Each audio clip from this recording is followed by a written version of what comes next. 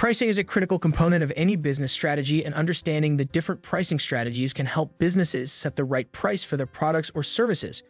In this video, we'll be discussing the 3 strategies that businesses use when determining prices: cost-plus pricing, value-based pricing, and dynamic pricing.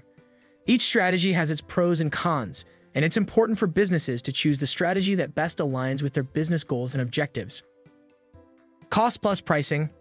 Cost-plus pricing is a straightforward strategy that involves adding a markup to the cost of producing a product or providing a service.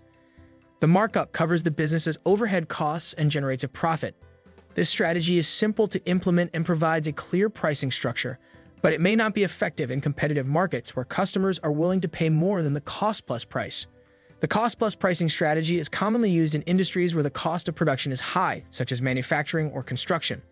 For example, a clothing manufacturer might calculate the cost of producing a shirt, including materials, labor, and overhead costs, and then add a markup of 30% to arrive at the final price. However, this price may not be competitive if other clothing manufacturers are charging less. One disadvantage of cost-plus pricing is that it does not take into account the value of the product to the customer. If a customer is willing to pay more than the cost-plus price, the business may be leaving money on the table. In addition, cost-plus pricing can lead to a focus on reducing costs rather than increasing value, which can limit innovation and growth. Value-based pricing. Value-based pricing is a strategy that involves setting prices based on the perceived value of the product or service to the customer. This can be determined through market research or by analyzing customer behavior and preferences. Value-based pricing can help businesses capture more value from their offerings and avoid underpricing, but it requires a deep understanding of the customer and the market. Value-based pricing is commonly used in industries where the value of the product or service is subjective, such as software or consulting. For example, a software company might price its product based on the value it provides to the customer. If a software helps the customer save time and increase productivity, the company might charge a higher price than its competitors who offer similar products. One advantage of value-based pricing is that it takes into account the value of the product to the customer, which can lead to higher prices and increased profitability. In addition, value-based pricing can encourage innovation and differentiation as businesses strive to create products or services that provide more value to the customer.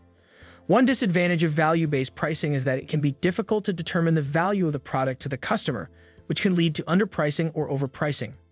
In addition, value-based pricing can be challenging to implement in industries where the value of the product is difficult to quantify. Dynamic pricing. Dynamic pricing is a strategy that involves adjusting prices in real time based on market conditions such as demand, supply, and competition. This approach can help businesses maximize revenue by charging higher prices during periods of high demand and lower prices during periods of low demand.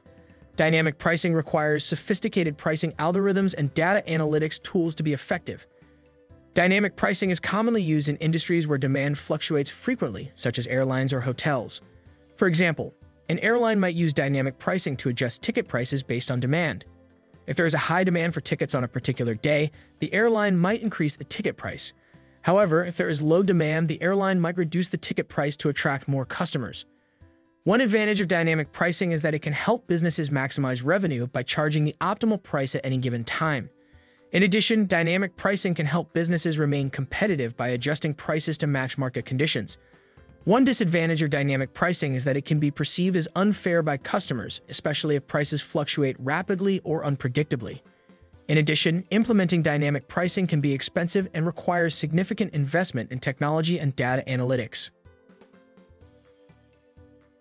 In conclusion, businesses have 3 main strategies to choose from when determining prices: cost-plus pricing, value-based pricing, and dynamic pricing. Each strategy has its strengths and weaknesses, and businesses must consider their goals, market conditions, and customer preferences when choosing a pricing strategy.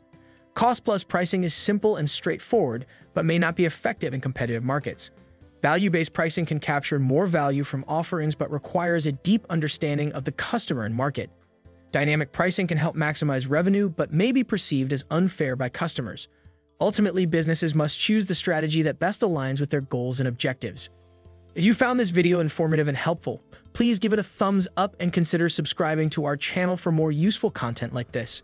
Don't forget to hit the notification bell to be notified of our latest uploads.